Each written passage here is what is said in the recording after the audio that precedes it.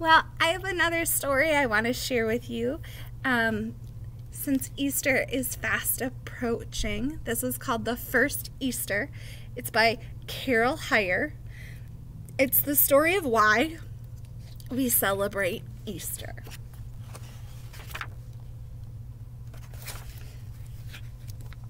At Easter time, we think of fresh new grass and baby animals and warm golden sunshine.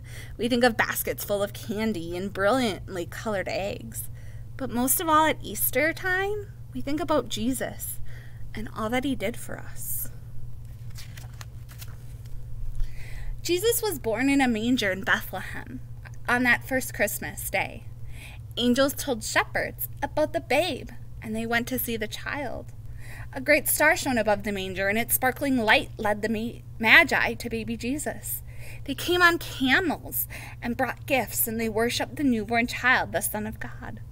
Many years before Jesus' birth, prophets had foretold that God's Son would come to earth and save the world from sin.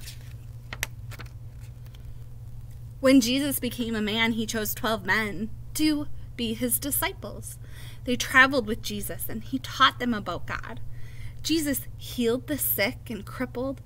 Everywhere he went, many people gathered to hear him speak. Little children came to him also, and he greeted them with love and kindness. When the time came for Jesus to fulfill the teachings of the prophets, he traveled to Jerusalem with his disciples. Jesus rode into the city on a donkey. People lined the streets to see him, and they laid palm branches on the ground to make a soft carpet for the donkey's feet. Jesus entered Jerusalem surrounded by love and glory on the first Palm Sunday. And so that was just this last Sunday. Jesus went to the temple where people worshipped. Inside there were men buying and selling animals. Jesus was shocked and angry. He threw the money boxes into the air, and the men ran away. This made the temple leaders very angry. They wanted to get rid of Jesus. After the temple was clear, Jesus went inside to worship and to pray. Inside the temple, Jesus talked about God's word with the chief priests and temple leaders. They asked Jesus many questions and tried to trick him into saying something wrong. The priests asked Jesus what was God's most important commandment. Jesus answered, "Love God with all your heart." Then Jesus said, "But I give you a new commandment. You must love your neighbor as yourself." The priests were very angry. More and more people listened to Jesus as he taught about God. The temple leaders and priests grew more afraid of Jesus and began to plot against him. They looked for a way to have Jesus arrested. On the night of the Feast of Unleavened Bread, Jesus and his disciples gathered for the traditional Passover meal. Jesus broke his bread, gave thanks to God, then passed it to his disciples. "This is my body which is given for you. This do in remembrance of me," he said. Jesus then passed around the cup, saying, "This is my blood which is shed for you." This was the last time Jesus would eat with his disciples, and he wanted them to remember him in the future. By sharing the bread and the cup, this was Jesus' last supper. And so this is what we celebrate on Holy Thursday. It's that First Communion that was celebrated, like Mrs. Roach said, in that convocation video that we listened to on Monday. It was the first Mass that was kind of celebrated as well.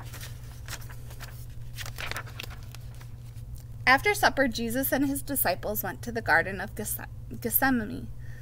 Jesus went off to pray. When he returned, his disciples had fallen asleep. Suddenly, soldiers came to the garden. They carried torches and spears. The soldiers arrested Jesus. The disciples wanted to fight, but Jesus said, "Do not fight. God's will be done." The soldiers took Jesus to the court of Caiaphas, the high priest, where all the chief priests and elders had gathered. Caiaphas asked Jesus, "Are you Christ, the Son of God?" Jesus replied, "Yes, it is as you say." Caiaphas said, "Take him to Pilate. He will judge him." Each Passover, Pilate released one prisoner. He went out to the crowd and asked if he should release Jesus. the people shouted for Jesus' death.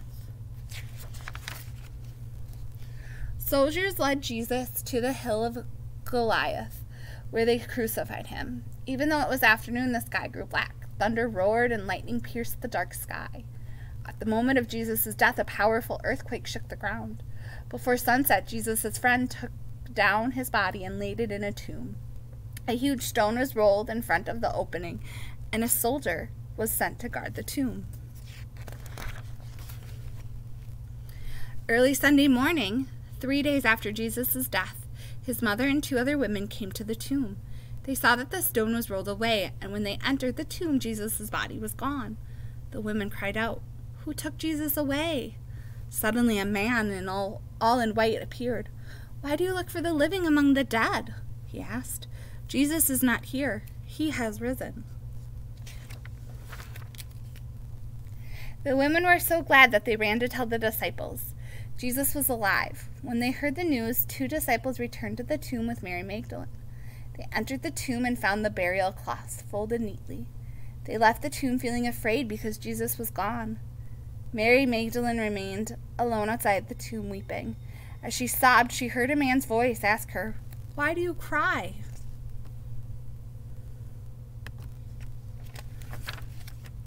Mary Magdalene replied, "Sir, if you have taken Jesus away, please tell me where you have put him." The man whispered, "Mary." Mary lifted her head and saw that it was Jesus who stood before her. She ran to tell the disciples that she had seen Jesus.